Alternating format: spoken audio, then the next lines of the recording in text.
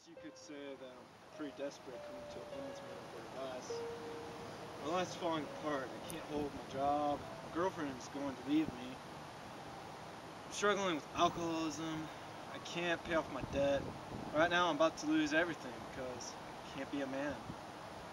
I need to step up and grow up to be a man, like everyone says. But I don't know how to. I give you the money, now answer my question. How do I be a man? What's your name, boy? Reader. John Reader. Come on, boy, you call that a handshake? Grip it hard and shake it like a man. That's my first lesson to you. Listen, part of being in the advice business is to know when there are people better at you than giving advice in certain aspects. I would not be doing my job if I didn't tell you who to go to instead. What do you mean? I mean that you should go look for a man named Huckleberry Finn. At this time of day, he'd probably be hunting or fishing. He doesn't really stay in one place too long, but if I were to wager where you could find him right now, I'd say he's at the park bench around the corner. He's getting old, but I know for sure he was born to do what defines a man. There's no man on this side of the Mississippi who can give you better advice than Huckleberry Finn. Alright, I'll look for this Huckleberry Finn. Miss? Have you seen a Huckleberry Finn around here? Nah, he wouldn't be outside. It's freaking cold. He's at the rec center. Alright, have a nice day. Chris, is that you again? What do you think? What are you thinking, you darn you blaming fool? I ain't no man, I'm Huckleberry Finn. If it wasn't for your foolishness, I'd be just dead right now. Sorry, I just want to learn how to be a man. Oh, you blaming fool? That don't make no difference to me if you was drowned in that there swimming pool. There ain't no excuse for waking a resting old man like yours truly. Well, now that you've gone and woke me, there ain't no cause in telling you to scram. Sit down. I'll tell you what, for a couple of fish hooks, I'll learn you about being a man, everything I know, honest to goodness. Alright, I promise to get you your fish hooks later. Oh. Alright, you got yourself a deal. Okay, deal. Can you let go of my hand, sir? Alright, now hold on. Let it come back to me. One time, when I was a young boy, I had this one friend. His name was Tom Sawyer.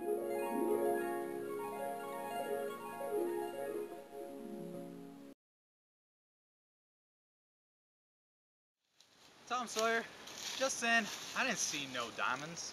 Well, it don't matter whether or not you saw them. They were there, and there were loads of them. There was Arabs there, too, and elephants and all kinds of other things. Well, then why couldn't we see them then? Well, if you weren't so ignorant and read a book called Don Quixote, then you would know without asking. It was all done by enchantment. And there were hundreds of soldiers there, and elephants, and treasure, and so on. But there were enemies there, too. And there was magicians, and they turned the whole thing into an infant Sunday school just as spicy. Well, alright then, the thing for us to do is to go after magicians. Huckleberry Finn, you numbskull! Why, a magician could call up a lot of genies, and they would have you up like nothing before you could say Jack Robinson. They're tall as trees and big as a church. Well, suppose we got some genies to help us. Can't we then kick the other crowd?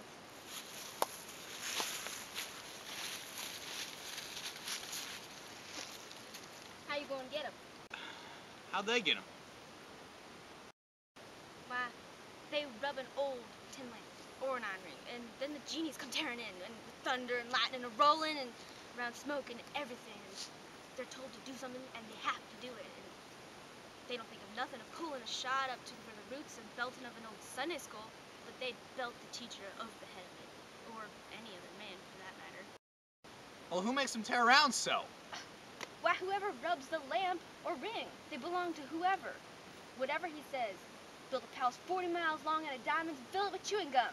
Or whatever you want to do, fetch an emperor's daughter from China and make her marry her.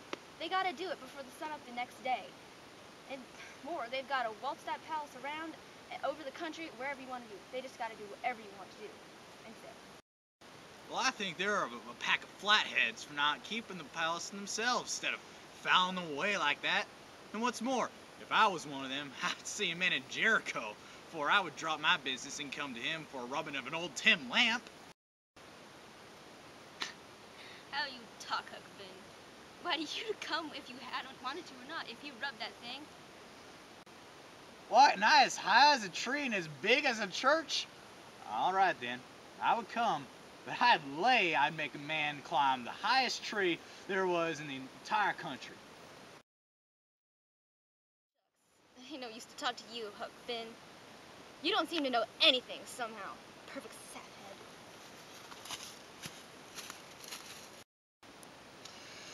saphead. This was the good old days. Now, I thought all this over for 2 or 3 days, and reckoned I would see if there was anything in it. So I got an old tin lamp and an iron ring and went out in the woods and rubbed till I sweat like an oxen, calculating to build a palace and sell it. But it warn't no use. None of the genies come. So then I judged that the stuff was only just another one of Tom Sawyer's lies. Hey! I'm here telling you what you need to know about being a man, and you're dozing off as though I'm telling you a lullaby. Oh, I'm sorry, sir. I just don't understand how it has anything to do with being a man. Oh, here, stand up. Get up. You listen here. I'll tell you what all that were about in just a second. But first, you gotta keep your head on straight. You got that, boy? Yes, sir, Mr. Finn. Very good. Now, this one time, I was talking to a lady named Miss Watson. She told me to pray every day, and then whatever I asked for, I would get it. But it weren't so simple. I tried, and once I pray every day, and one time I got a fish line, but no hooks. It weren't no good to me without hooks, boy. I tried for hooks 3 or 4 times, but somehow I couldn't make it work. You catching on, boy? Yes, sir. But how does that relate to, being a man? That's not always gonna be as easy as make pretend Sunday school magicians and tin lamp genies. Gold and Arabs and swashbuckle, no. People lie. And prayers ain't always answered as a yes. Tom Sawyer was one of my closest friends, and he most always lied. They had a saying. They said, you know how Tom Sawyer's lying? His mouth's open. People lie, boy. It's a part of nature. You gotta learn from the lies that you're being told. You also gotta be prepared for when your prayers are declined. These are minor yet basic aspects to being a man. Pay attention, because we're only just getting started. Yes, Mr. Finn. And call me Huck. Mr. Finn's my pap. Speaking of my pap, you see, my pop was a drunken villain. He hadn't been seen for more than a year, and that was comfortable for me. I didn't want to see him no more. He always used to wail on me when he was sober and could get his hands on me. Though I used to take to the woods most of the time when he was around. People said that he had drowned, but I weren't so comfortable. One day he come back. He got to hang around the widows too much. She told him at last that if he didn't quit using around there, she would make trouble for him. Well, wasn't he mad? He said, I'll show Huck Finn who's boss. Pat!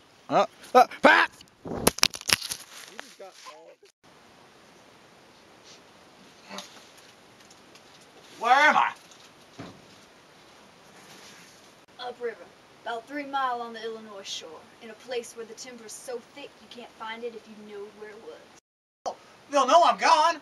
They'll send someone. The widow, she'll send, She already found out where you were, and she sent a man over to try and get a hold of you.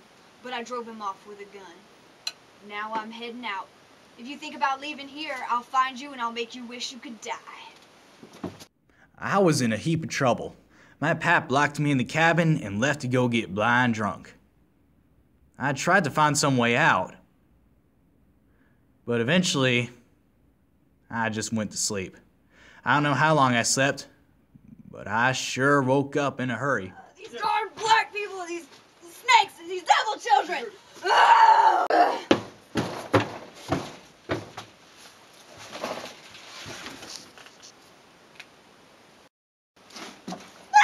Snakes! I don't see no snakes! Get him off me! Get him off me! Get him off my face! Tramp! Tramp! That's the dead tramp! Tramp! Tramp! They're coming after me! But I won't go! Oh, let me alone! Let me alone!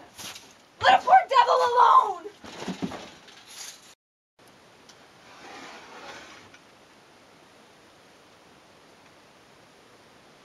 The death angel!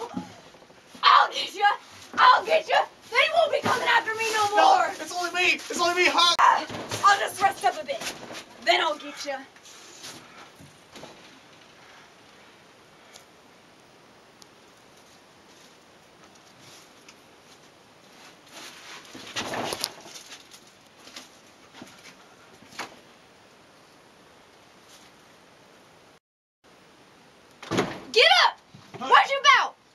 with that gun? Someone came in here and I was laying for him. Why didn't you roust me? I tried, but I couldn't. Well, alright. Don't sit there palavering all day. Out with you. See if there's a fish. I'll be down in a minute. All up. Your dad sounds like a real jerk. Yep, real piece of work. Turns out he was actually a woman. What? Explains most of his problems. Now, before I continue, I gotta ask you, what's your name, son? John Reeder. John Reeder. Let me tell you something, John Reeder. Names have power. Don't let yours lose power. The name Huckleberry Finn didn't have very much power when I was a boy. Some people know me by Mary Williams, George Peters, George Jackson, Adolphus, and even Tom Sawyer. Those are different stories from different times. Right now, I need to know why you need to know how to be a man. Come on. Well, got into some really tough situations that I can't get myself out of, and just end up losing things. You see, my first job, I was working at Wendy's. I was a fry cook.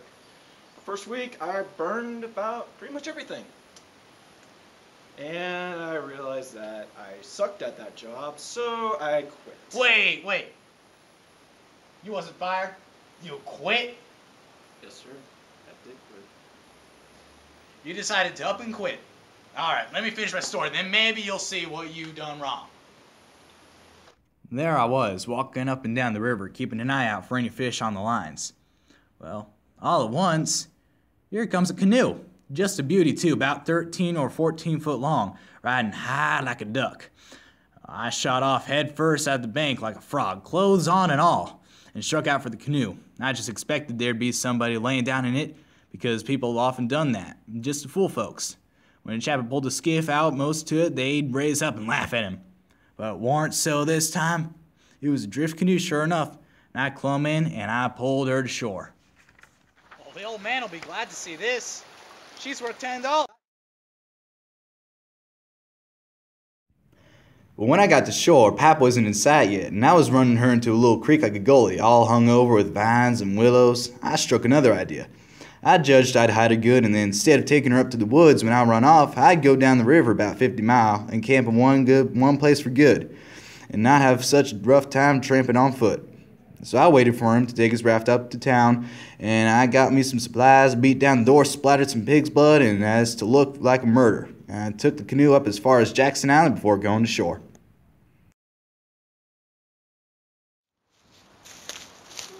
Why, it's Jim, holding this Watson slave. Hello, Jim. Don't hurt me! Don't! I ain't never heard no ghosts. You get back in the river where you belong. And remember, old Jim's always been your friend. Why, Jim, it's only me, Huck, not a ghost, just as alive as you are. Oh, Lordy, Master Huck. I thought you was a goner. But ain't you afraid that I'll tell where's you is? Nah. I ain't scared. It's good daylight. Let's make some breakfast. Make up a campfire good. What's the point in making up their campfire to cook strawberries? You got a gun, ain't you? We can get something good to eat. Strawberries and such, Truck. Is that all you lived on? I couldn't get nothing else. Well, how long you been on the island? I came here the day yous was killed. And ain't you had nothing but that rubbish to eat? No, sir, I couldn't get nothing else. Well, you must be starved then. I reckon I could eat a horse, I reckon I could. Say, how long yous been on the island? Well, since the night I was killed. No way! What has you lived on?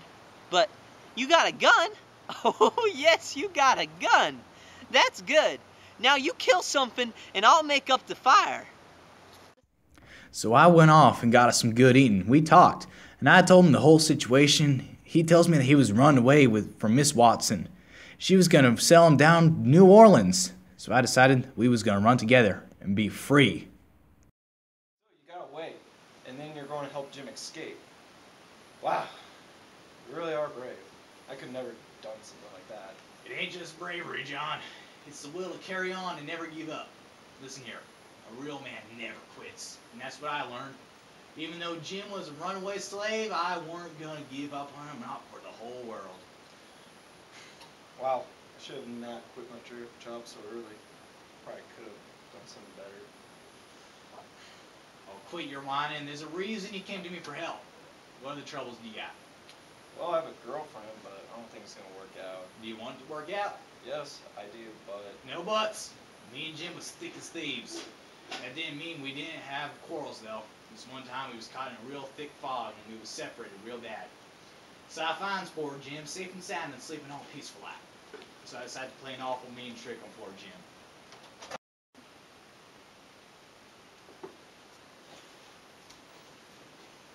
Hello, Jim. Was I sleeping? Why didn't you stir me? Goodness gracious. Is that you, Huck? And you ain't dead? You ain't drowned? You's back again? It's too good for true, honey. It's too good for true. Let me look at you, child. Let me feel o' you. No, you ain't dead. You's back again. Live, live and sound. Thanks to goodness. What's the matter with you, Jim? You been drinking? Drinking? Has I been a drinking? Has I had a chance to be a drinking? Well, then what makes you talk so wild? How does that talk wild? How? Well, ain't you been talking about me coming back and being missing and stuff? Huck Finn, you look me in the eye. Look me in the eye. Now, ain't you been away? Been gone? Well, what nations do you mean? Where was I going? I ain't gone nowheres. Where would I go to? Well, looky here, boss. There's something wrong, there is. Is I me? Or who is I? Is I here? What is I? Now, that's what I wants to know. Well, you're here well enough. But I think you're a tangle-headed old fool, Jim. I is I? Well, you answer me this. Didn't you tote out the line in the canoe to make fast to the towhead? No. Towhead? What towhead? I ain't seen no towhead. You ain't seen no towhead. Looky here. Didn't the line pull loose and the raft go a-humming down the river and leave you behind in the fog? No. What fog? Why, the fog! The fog that's been around all night. And didn't you whoop and didn't I whoop till we got mixed up in the islands and one of us got lost and to the other and one just as good as lost. In case he didn't know what he was and didn't I bust up again a lot or them islands and have a terrible time and must get drowned. Now ain't that so, boss? Ain't it so? You answer me that. Well, this is too many for me, Jim. I hadn't seen no fog, nor no islands, nor no troubles, nor no nothing. I've been sitting here talking with you all night till you went to sleep about 10 minutes ago. And I reckon I've done the same. You couldn't have got drunk in that time, so of course you've been dreaming. Dad, fetch it. How am I supposed to dream all that in 10 minutes? Well, hang it all. You did dream it, because didn't any of it happen. But Huck, it's just as plain to me as... Well, it don't make no difference how plain it is. Then ain't none of it happened. And that's all there is to it. When I got all wore out with work and went to calling for you and went to sleep, my heart was most broke because you was lost and I didn't care no more what become of me in the raft. And when I wake up and find you back again all safe and sound, the tears come. And I could have got down on my knees and kissed your foot. I was so thankful. And all you was thinking about was how you could make a fool of old Jim with a lie. That truck does trash. And trash is what people is that puts dirt on the head or the friends and makes them ashamed.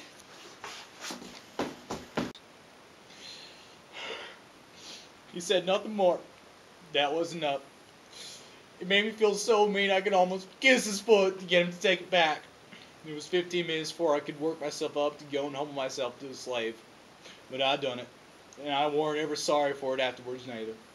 I didn't do him no more mean tricks, and I wouldn't have done that if I known it would make him feel that way. Oh, man. Well, that's a touching story, Mr. Finn. Guessing relationships are important in being a man. Guess it's worth trying to keep them going. You got it. You're catching on, boy. Come on.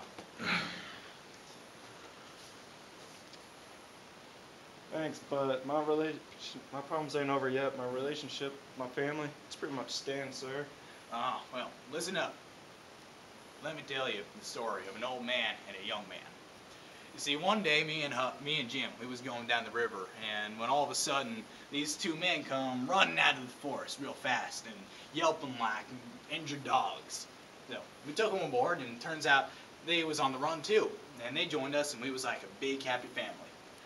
They told us that they was royalty. The old man said he was a king, and the young man said he was a duke, and so we treated them as such. I can't believe it.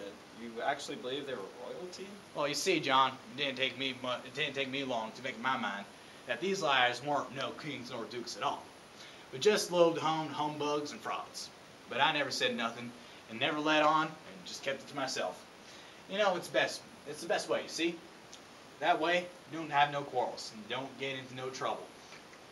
If they wanted us to call them kings and dukes, I had no objections, as long as they would keep pieces in the family. And it weren't no use to tell Jim, so I didn't tell him. As you may got to know, the best way to get along with these kind of people is to let them have their own way. This one time, they tried to get real rich. Well, all day, the king and duke was hard at it, rigging up the stage and finding a nice fence and drawing a crowd.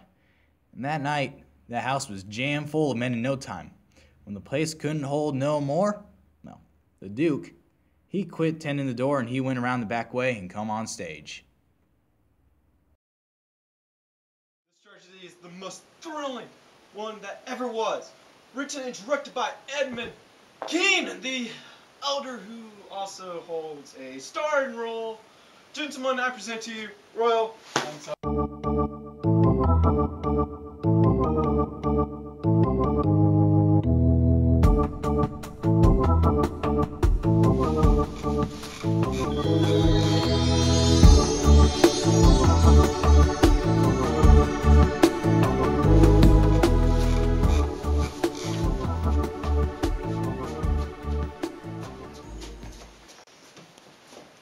Wait, that's it? Yes, it is. We've been sold! Give us our money back. Give us our money back! Hold on, just a word, gentlemen. Y'all were solid mighty badly sold, but y'all don't want to be the laughing stock of this whole town, I reckon, and never hear the last of the thing as long as y'all live. No, what we want is to go out of here quiet and talk this show up and sell the rest of the town. Then we'll all be in the same boat. Ain't that sensible? Yeah. Edge is right. Not a word about any sell. Go home and tell everyone to see the tragedy. Next day, you couldn't hear nothing around that town but how splendid that show was. House was jammed again that night. We sold this crown the same way. When me and the king and the duke got back to the raft, we all had a supper. By and by, about midnight, they made Jim and me back her out and float her down the middle of the river and fetch her in and hide her about 2 miles below town.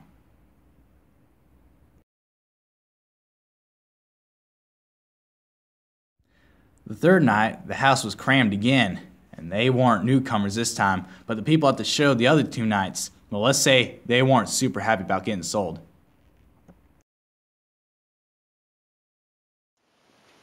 Hey, do you mind watching the door? I gotta go set up the show. Will do, sir. We're like the Dickens to the raft. Come on, bud. Now, John, of all things, remember this. I learned that the best way to get along with these kind of people is let them have their own way. Be the mature man and let them have their fun. Okay, I think I get it. Even if I don't get along with my family, I should just let them do their thing and avoid conflict with them. That's at least what I learned. Look at this. We're having a little competition in here. Tom Sawyer's game winner, but wouldn't expect any less from my old buddy.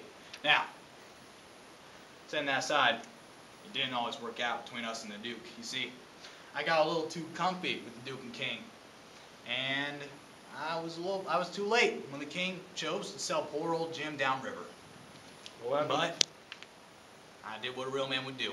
I What? set aside everything. I wanted to go and save Jim. So that's the story about how I became a man.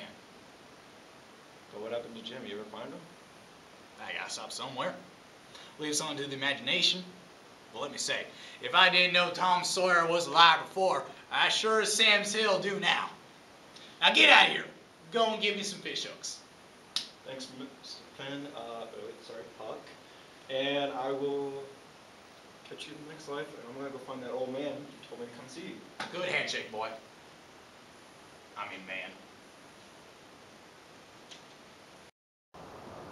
Yes, is that you? Have you seen that old homeless man who gave the advice? He's over on that side of the fence. You're sipping. Okay. Okay. Where's everyone getting these blankets? And also, second off, I learned how to be a man. Good strong handshake you got. Also, I never caught your name. What's your name? Samuel Clements. Nice to meet you, Samuel Clements. What? Heck? Well, now it's my blanket.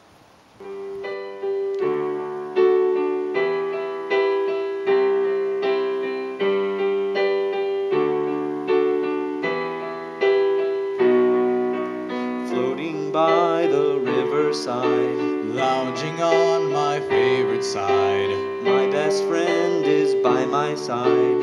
drifting down the riverbank.